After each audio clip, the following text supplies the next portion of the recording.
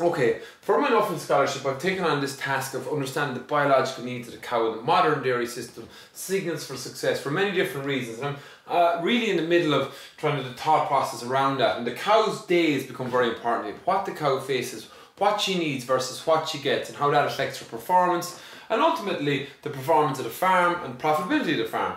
So I have this thing, and I like having a bit of fun with things in my own head, and when I'm out on farms making up new assessments and trying to understand the system, and I came up with this idea of measuring the stress gap from what the cow actually needs and what she gets in the farm, and how you measure that stress gap and how it affects performance. So I want to think about the cow. It's amazing, 16 years as a vet, and some of the simple things I never really thought about before. And this is nothing new that I've come up with. It's from research of different people, different figures I've heard over the last while, observations.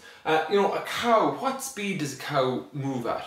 Slow. It's 3 kilometers an hour. So that's quite slow, and she does that, she picks her steps and she moves at that speed.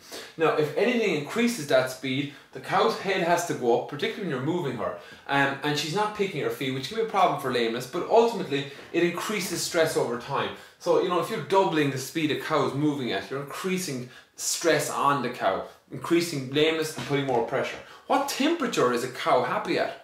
0 to 4 degrees, because a cow or a ruminant has this engine, this massive engine or rumen, this fermentation vat creates so much heat.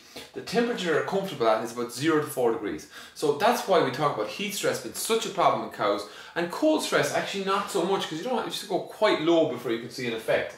So again, temperature, what's the stress gap? And if I think about the vision of the cow, and this is back to them being a herd animal, it's really important to understand. Their eyes in the side of their head watching for predators. Lateral vision. Their vision is actually quite slow, so their perception of our movements is much slower than you would think. But that's where their eyes are out. So if you're approaching cows from the front or behind, they can't see you, so it can cause stress. So it's something to be aware of when we're moving around cows, and this really comes to the flight zone, which is the real interesting one for me, and it's something I've probably been learning a bit over the last few years, but certainly when I qualified first, I had no perception of even. And maybe I did have, but I didn't understand it properly. And you know, flight zone, if I do a lot of hill walking, if it's deer, you know, it's 400 yards. But our dairy cows, what we're aiming for is a flight zone of 2 meters. And a flight zone is when you step into their pressure zone, into their flight zone, pressure zone, they'll move away from you. So ultimately it's a very good indication of how cows interact with humans on a farm. If the flight zone is really long or really far, you know, they're not much human interaction. Obviously strangers can have different flight zones to farmers themselves, but it can be a crude indicator for us on farms. You know, dairy, you know, if you look at robotic milking farms where the cow is doing things under her own terms and conditions, the flight zone is quite low, it's down to 1 meter. Now you don't want it at 0 because those cows won't move, they won't do anything, they're like pets. So you need it just above 0, but less than 2 meters. In grazed cows it's okay to be about 4 meters, but it's an interesting one to look at because it's giving me an indication about how comfortable the cow is, and again the stress gap. If there's massive flight zones, heads are up, cows are alert, watching me all the time, nervous, running from me, I'm wondering what's going on with those cows. Sounds, I must remember that a cow's hearing is twice as sensitive as ours. So if it's twice as sensitive as ours, they're very sensitive to noise, particularly you know, loud banging, sharp noises. Particularly at milking time, that's where we want to keep noise down. You know, so like if I understand these behaviours and the impact of them as well, I think, you know, a bit of better understanding of what the training will look like, or what the type of person that's more suited to. But that's another day's work, working with cows. Always understanding that they're a herd animal. Always waiting for the predator. There'll be dominant cows, submissive cows. There'll be herds, even in big larger farms. There can be herds within the larger herd, so with groups. And these are really important. This is back to the cow signal stuff again. What does a cow want in her 24-hour days, especially when she's milking? 2 hours of milking time. If you max out that, she's too much time standing. She's away from her either lying, eating.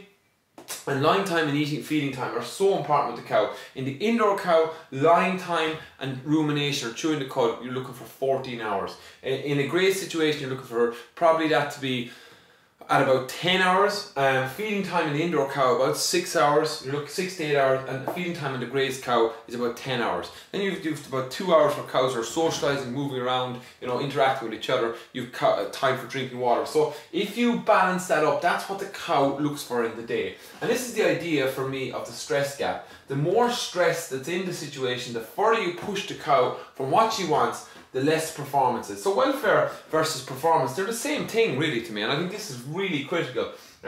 So a large stress gap, so I'm building this measurement tool at the moment, and it's very interesting to look at it. And it's difficult to do, but it's interesting.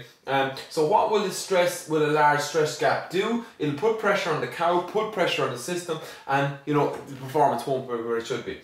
A good day for the cow, giving her these things, will mean good welfare and good performance. And that's where I'm at, and always looking for feedback, particularly on email. My email is tommy@co-farm.org. If people want to give me feedback on what they think, constructive criticism, good, or you know, this might work, that won't work. So this is where I'm at with my Nuffield at the moment. It's the cow's day, understanding what it is, back to good day, good welfare, good performance.